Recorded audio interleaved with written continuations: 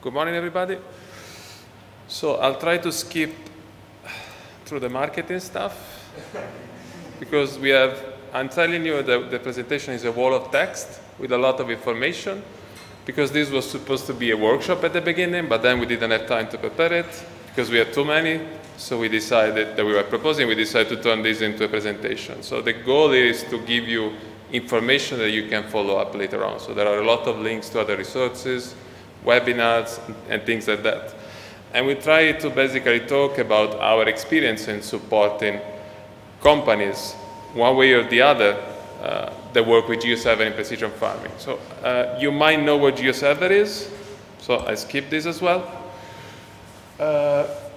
Trying to set, let's say, the context and the key concepts. At GeoSolutions, we develop a number of open source products. One of probably the most important one is GeoServer.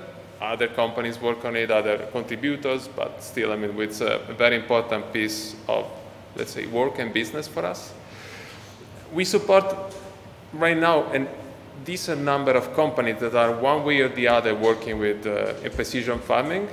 The type of data varies a lot, and companies tend to focus on one or the other. A few focus on all of them, but most focus on one or the other. Some are working with EO data. They're more focused on longer-term forecasts and predictions. Some, they use it for doing real-time processing and indexes. Some focus more on drones. Some focus on field sensors, meteo station, and so on. Think about wineries. I mean, when you have like super expensive wines, you want to know the temperature and the humidity and everything. I mean, close to the sea, the salinity. Many people don't think about that, but it's an important thing to keep under control. And you need field sensors on the wineries. Vehicle positions is more about intensive farming. It's not an important thing, for example, for Italy, because I mean, we have a few large farms, but US, I mean, Ukraine, obviously, Russia, Brazil, that is very important. We work with companies that work with meteorological models and more. Deployments varies a lot, as you can imagine, because some are small startups, some are large organizations that focus only on that. Some are actually subsidiary of larger organizations that decide to branch off and focus on precision farming, so the things varies a lot. But in general, what we help this organization build, it's actually DaaS solution. Data is a service. So they sell the data, usually as subscriptions, data, information, indexes, whatever, and we help them build these platforms, focusing on the data we saw before. So usually we're talking about a lot of data that it's continuously ingested or changes very frequently. Processing is done on top to come up with additional information, dashboards, alerts, charts, whatever, because you basically have to monitor the environment one way or the other when you do precision farming. And the tools that you use to work on the environment, like the tractors, the vehicles, and so on. Everybody's heard the stories, you know, about the tractors that were remotely turned off in Russia, whatever. I mean. Anyway, so what are we going to talk about? We're going to try and address some of the things we have seen that can be challenging working in precision farming with GeoServer. And I mean, obviously tools around GeoServer, but we're focusing most on GeoServer because that's what we do. It's too early to fall asleep. Okay, first thing, EO data. That's probably the most common. And it's actually where all the EO companies are pushing for. So we have a tremendous amount of EO data, both from the private sector as well as the public sector. Just think about Sentinel and Landsat. And then think about Planet, et cetera, et cetera. So we had to find a use for them. The typical EO scenario is multispectral data. Sometimes it's also SAR data, because again, think about wineries, hills, you want to monitor landslides or potential landslides or land movements, and you want to anticipate it.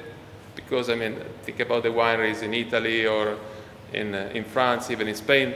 Think about the ones on the Moselle River. I mean, they are on steep hills, so you need to monitor them, okay?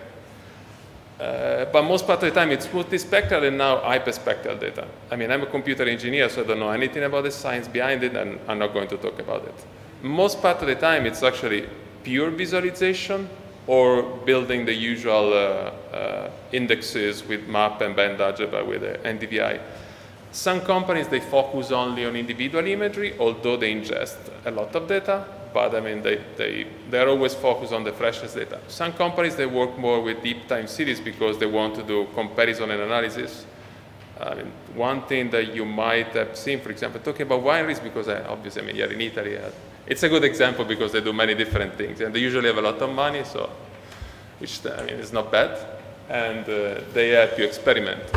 Right now, there is this huge push in order to understand how to cope with the fact that the temperature is rising, and this poses a huge threat to wineries, because maybe you know, maybe you don't, but too much sun is actually super bad for the wine, because it increases the alcohol percentage, it changes the taste, etc., etc. So you have actually to predict that in order to understand the exact period when you cut the leaves, how many leaves you cut in order to not expose too much the grapes to the wine, etc., etc. And so there is huge studies with long time series to understand what to do and what to do in the future. And for example, investors are starting to think about, yeah, we should probably start making wine, more wine in England or in these places where, I mean, at the Roman time, they used to make wine because the weather was different, but now they don't do it any longer. But maybe the conditions will be super good in a few years, and there is money and the technical people to do it. So, I mean, it's also about planning. Okay, typical mistakes that we see and what to do. As I told you, there is a lot of text and then a lot of links. I mean, the number one thing is understanding the data you want to serve with GeoServer. We usually get involved with the usual question, GeoServer is low, what can I do, et cetera, et cetera. And 9% of the time, people have not optimized the data they are serving, especially when you're talking about EO. You should always optimize, and there are recipes afterwards. We won't give you a lot of details here, but I mean, you know what to do. GDAL, compression, tiling, overviews, these are things you can automate, especially if you ingest Earth observation data. I mean, as far as I know, yeah, that's sending a lot of satellites, but the good sources, they don't change continuously. Once you set up automation, you can ingest terabytes, actually petabytes of data, relatively easy nowadays with the tools that we have and the cloud infrastructure. So this is the first thing that we should look into. And for example, one thing that we do for some of the clients, for example, usually duplication is bad, but in certain cases, you might want to come up with visualization-ready versions of your data while you still keep the raw data. What does this mean? Let's say you have hyperspectral data, or you have even Sentinel, which is 13 bands, if I'm not mistaken. It's always good to have some data which is prepared for quick visualization, even if you duplicate, which means you have all your raw bands, so you can do whatever index you want on the fly, but you keep RGB, pre-processed, compressed, JPEG, et cetera, which is super fast and super small. So, as I wrote at the end, do not fear compression, tiling, overviews. You need to do them. You need to do that as early as possible in your process. Sometimes you might need to sacrifice space, like disk space, etc., for performance, duplicating a little bit. And there is a ton of links of things that you might want to review if you're interested. There is also this document here, precision farming, whatever, which we actually brought for a few clients. And we decided to put it on the open. So it's like probably 70 pages of, let's say, ideas and suggestions on how to do things with GeoServer. The other thing, this is, I mean, the first thing you might say, yeah, I mean, it's obvious. Everybody makes these mistakes at the beginning, not optimizing data. So, believe me, it's not that obvious. I've seen people trying to serve a 500 gigabyte DTM out of GeoServer with no overviews, single line image, GeoTIFF.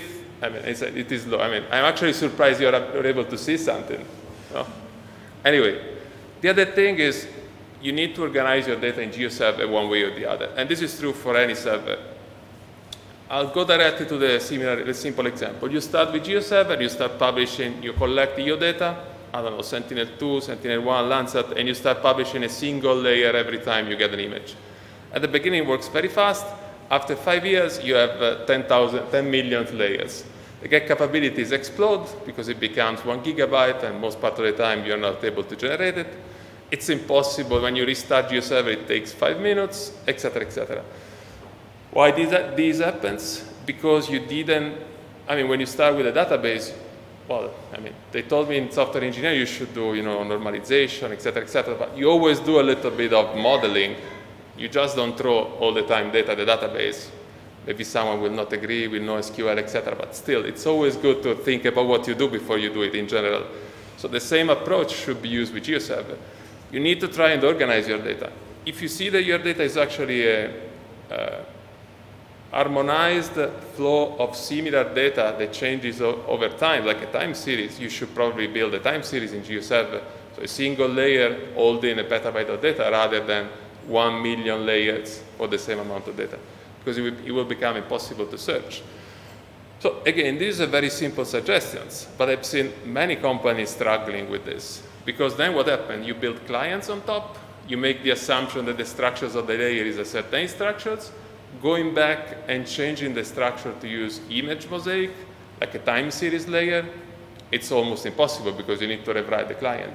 So you end up doing all of sort of gateway in the middle because you're a structured GeoServer, but you can't rewrite the client, etc., so you add even more layers of problems. The solution we usually use in this case, and there is a number of information here, is to use image mosaic. We'll see a little bit more afterwards. Basically, image mosaic, and there is similar tools in other software like MapServer, etc., allows you to have, instead of many, many different layers, when you are collecting some remote sensing data, or we do it also with drone data, whatever raster data you have that is more or less current, and you can add multiple dimensions. It can be time, it can be other dimension. For example, for drones, you would see we use flight ID, so you can get more drones data inside the same container. You should do it. So you can end up having 10, 15, 20 different layers with a time dimension, more or less constant, and you can use a REST API to ingest and delete data. You could have, for example, a Sentinel-2 data with the raw bands, and then you see there are ways to actually do band algebra and build the indexes on the fly. And you might have on the side an RGB Sentinel-2 layer that you keep ingesting Sentinel data all over the world, and you use time and other indexes, other dimensions via WMS, via WCS, etc., to access the data. So this is super important. Also because it will help you with clustering. We'll talk about that later on. And then caching. Usually when people see things slow, they say we should cache. Yes, but it's not a mistake that I'm talking about caching after the rest. Caching is the last thing you should do before you have improved anything else, because otherwise it will hide the problems for a little bit, and it will make them worse to solve afterwards, okay? And people tell me the solution is caching. I always tell them, yes, but did you optimize everything else before? If not, you need to go back, okay?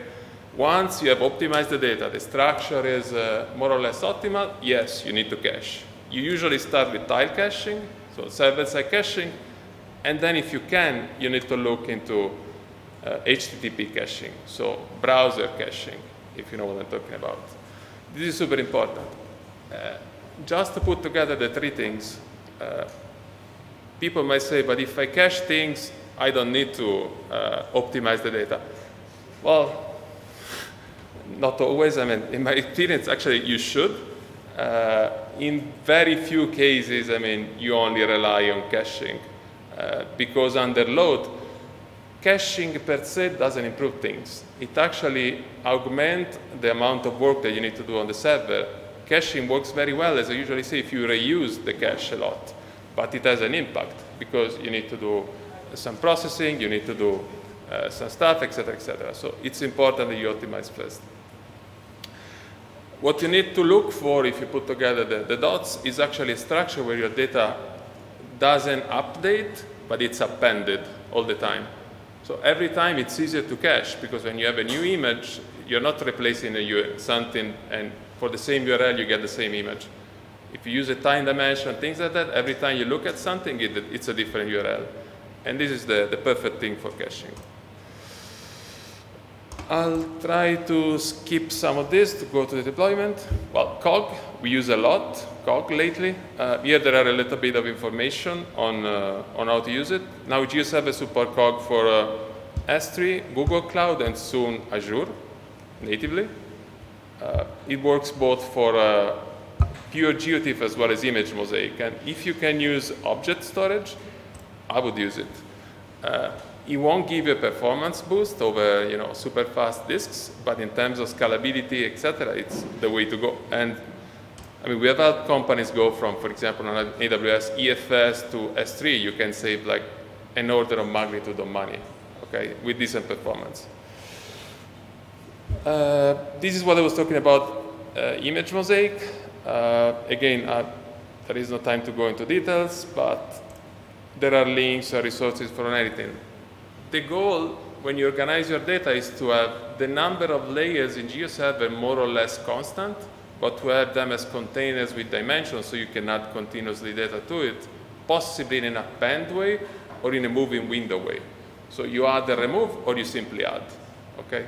We have had clients with petabytes data set, so they've been adding a lot of data for a huge amount of time, but if you only focus on a narrow window, like no casting or things like that, you can just have a moving window.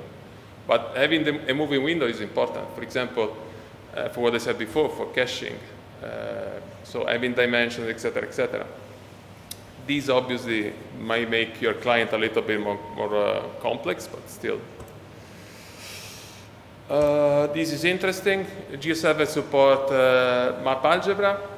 So in order to reduce the amount of pre-processing you have to do, for example, again, there was an example at the beginning, most of the easiest indexes, they can be computed on the fly if you have the raw data. You can also compute the RGB, but usually what we do, the RGB we pre-compute it for performance reasons, and then all the others we compute them on the fly.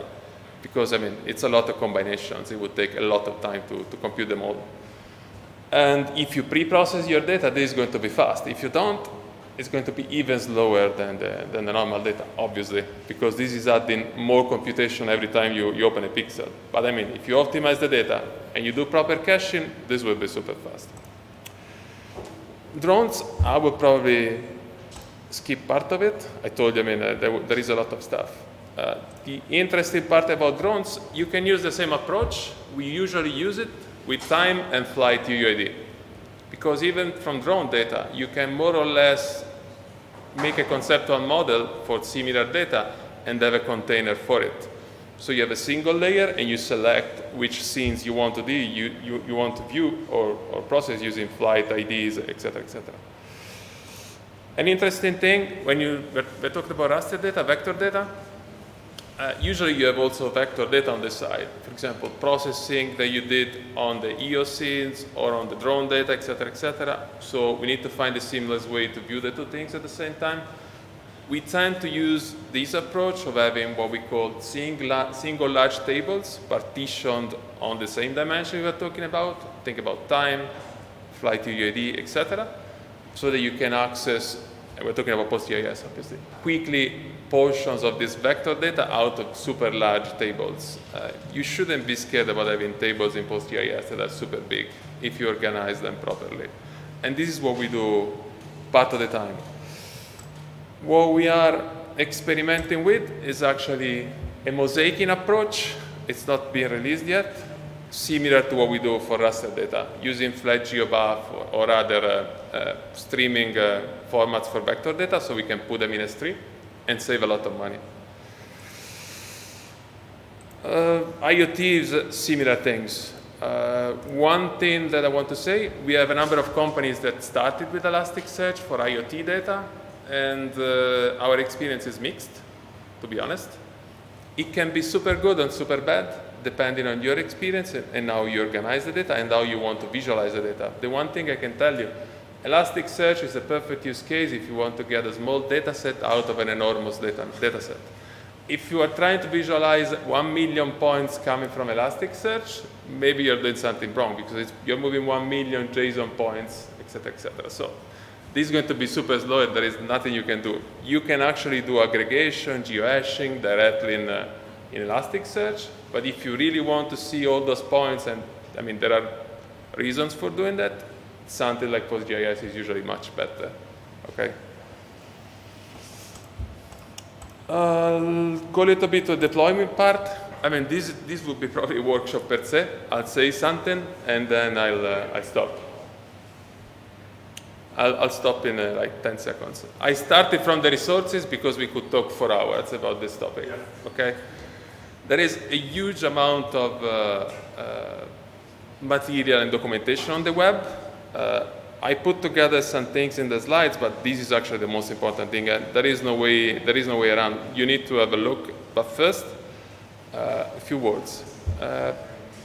Cloud and GeoServer, yeah, you can do it. Obviously, it's not cloud native, but I mean, there are efforts in how to improve this, like the GeoServer Cloud extension. And there is, I mean, we have been running GeoServer everywhere. So, I mean, and with a huge amount of data, I don't think anybody uses it as millions of concurrent users with any GIS application that I know, but we have peaked at 20,000 concurrent users, so I mean, it can be done. Let me see, there is a few things. If this is important, and then I stop. Let's put things together. Optimize the data, a good conceptual model, caching, and then you need scalability and availability. Okay? Because first you get performance, like speed, and then you need to scale. So you need to cluster, possibly auto-scaling, et cetera, et cetera. If you do things properly, you don't need anything super fancy to scale GeoServer. Because if you think about what I said, you can keep ingesting terabytes of data per day without having to touch GeoServer, simply using the REST interface or publishing data in the database if it's vector data. So GeoServer can auto-scale. You can have your configuration in GeoServer, you can build containers, and you can auto-scale up and down continuously. That's why if you now put the pieces together, we try to have the structure where you don't create new layers continuously, but you publish data to existing layers. So you don't touch the GeoServer configuration. GeoServer simply adds new data behind the scenes to the image mosaics or to PostGIS, and you keep serving. And if the data is incremental, you don't even need to truncate any caches before seeing new data. You can do that in background because data will fall out, you know, the interesting part, and you can truncate the cache. So this is the simplest way of caching GeoServer. We call it back office production, and we use it in 95% of the time. And I think that's it. As I said, I mean, there is a lot of stuff, but I mean, there are links to documentation and everything.